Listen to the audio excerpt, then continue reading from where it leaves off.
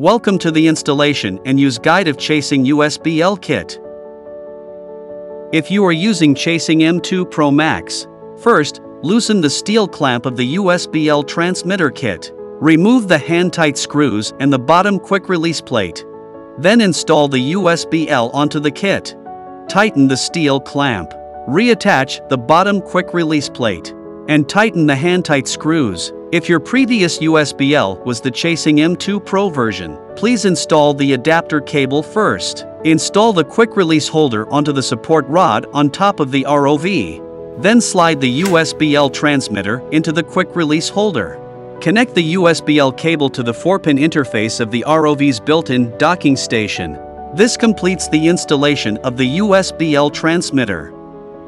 If you are using Chasing M2 Pro, first, loosen the steel clamp of the USBL transmitter kit. Then install the USBL onto the kit. And tighten the steel clamp. Install the USBL transmitter above the Chasing docking station. And secure it with screws. Connect the USBL cable to the corresponding 4-pin interface of the Chasing docking station. Connect the docking station's cable to the ROV. And fix it to the support rod of the ROV using screws. This completes the installation of the USBL transmitter. First, loosen the steel clamp of the USBL receiver kit. Connect the receiver cable to the kit interface. Then install the USBL receiver onto the USBL kit. Tighten the steel clamp.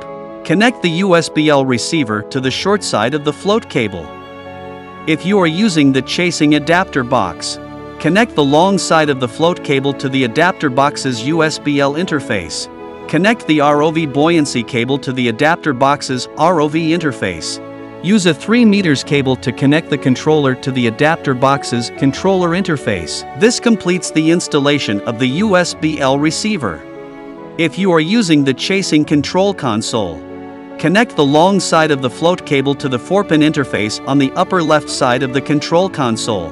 Using the ROV adapter cable, connect the ROV buoyancy cable to the 4-pin interface on the upper right side of the control console.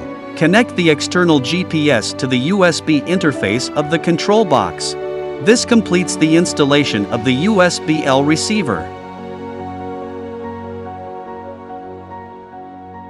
Before use, ensure that your Chasing Go 1 ROV firmware, adapter box firmware, USBL firmware, and dock firmware are all updated to the latest version. If the Chasing Go 1 on the control console is not the latest version, please download the latest Chasing Go 1 installation package from the official website, and manually install the update by placing it on a USB or other storage device. Connect to an available network. Open Chasing Go 1. Click the menu icon in the upper right corner. Go to the Help page. Open the Map Download page. Click on the desired area for operation. Click Download Current Area. Enter the map area name. Click OK to download the map. If you are using the Chasing control console, please download the offline map from the official website. Then, using a USB or other storage device, copy the offline map file to the corresponding directory.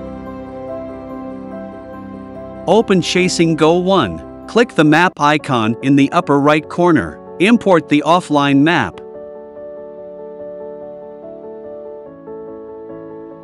If you are using the Chasing adapter box, please turn on the remote control first, then turn on the adapter box. Wait for all the indicator lights to turn green. If you are using the Chasing control console, please turn on the power of the control console, then start the control console until the control console and ROV indicator lights are steady on. Click the icon in the bottom right corner to enter the dock interface. Then click the icon in the top right corner to manually add accessories. Select the corresponding interface. Click the USBL transmitter icon to add the accessory. Go back to the dock interface. Click the USBL switch. Enable the USBL. Enter the IMU calibration interface. Pick up the USBL receiver. Keep it more than 1 meter above the ground and away from signal interference. Maintain 6 different angles: front, left side, right side, overturned, upright, and upside down, for 5 to 20 seconds each. Continue until the progress bar on the screen completes and indicates successful calibration.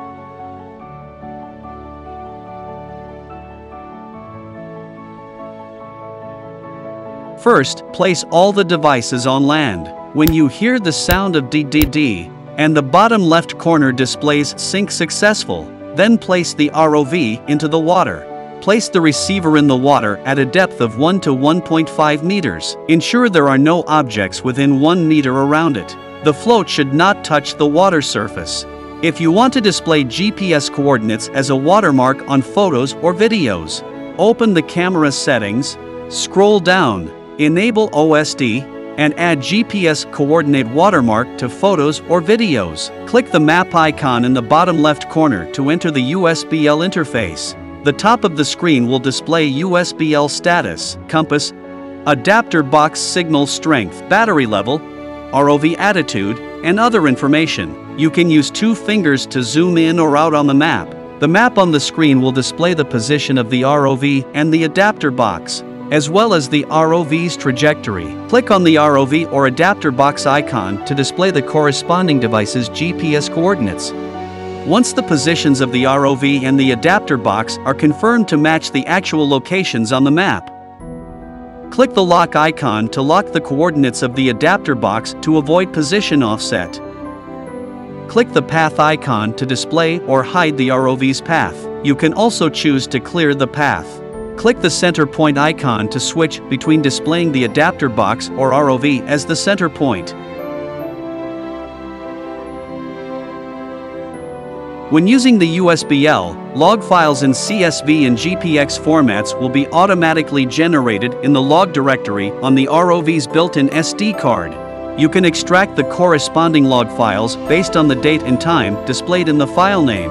If you open the GPX format file with mapping software, you can view the ROV's trajectory.